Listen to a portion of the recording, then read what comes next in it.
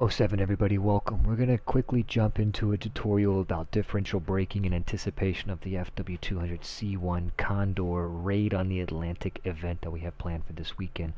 I found through testing that it's essentially impractical to ground handle the Condor when we're going to be doing our taxiing portions of the mission unless you have differential braking set up. Now you can do it without the differential braking, however it's way more effort than it's really worth. So we're gonna jump into the match here and show you guys how to set up those controls, what differential braking is, and how it works in the game. So let's go ahead and jump right into it. You see here we've got our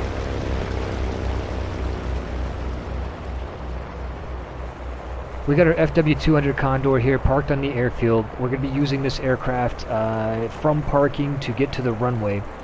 And I got my engines on. About 14% throttle, if you're fully spaded, will get the plane moving.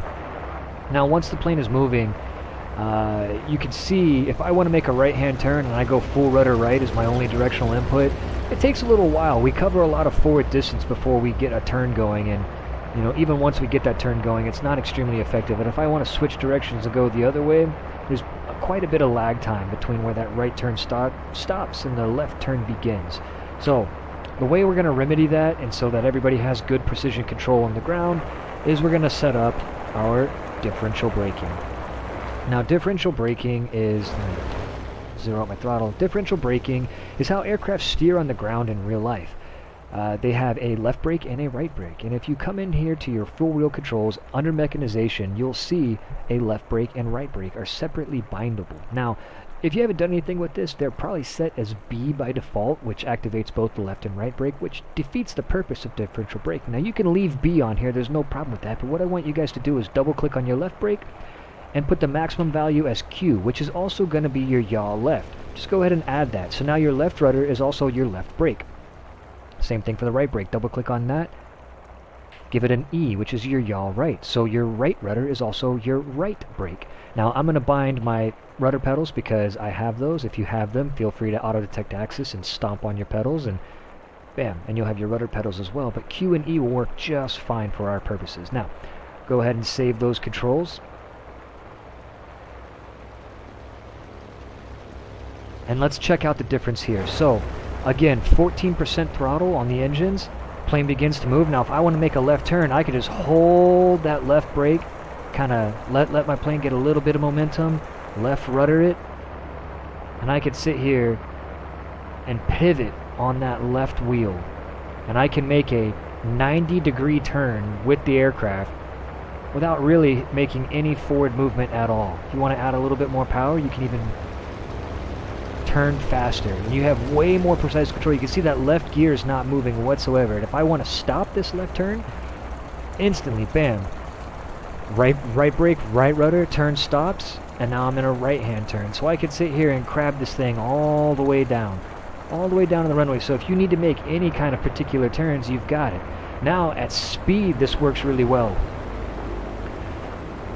So the FW200 is pretty nasty at getting into ground loops, and you can see I'm in one now, but I'm able to fix it with rudder and differential braking.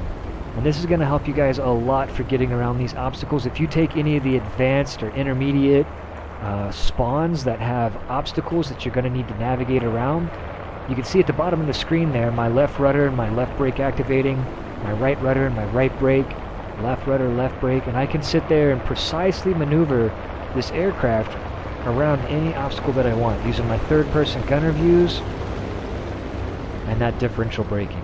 So consider taking a moment to set all that up so you can follow these taxiways and make our taxi look absolutely fan-damn-tastic. Again, one more time, we're going to show you guys how to get to it in the controls. Go to your controls menu, full wheel controls, mechanization, left brake, right brake. Bind Q for the left, bind E for the right, and then save it, and you're all done. And you're ready for today's mission. Or this weekend's mission, rather. Thanks everybody for watching. Try to keep these really quick, and I hope that helps you guys. That's not only going to be beneficial for the Condor, but every aircraft, especially tail draggers, which are known for their subpar ground handling. It's extremely difficult to get those things precisely tuned on the ground, and that differential braking will make a huge difference. So take care. Hope to see you guys at the event, and until next time, fly safe. Good hunting. 07.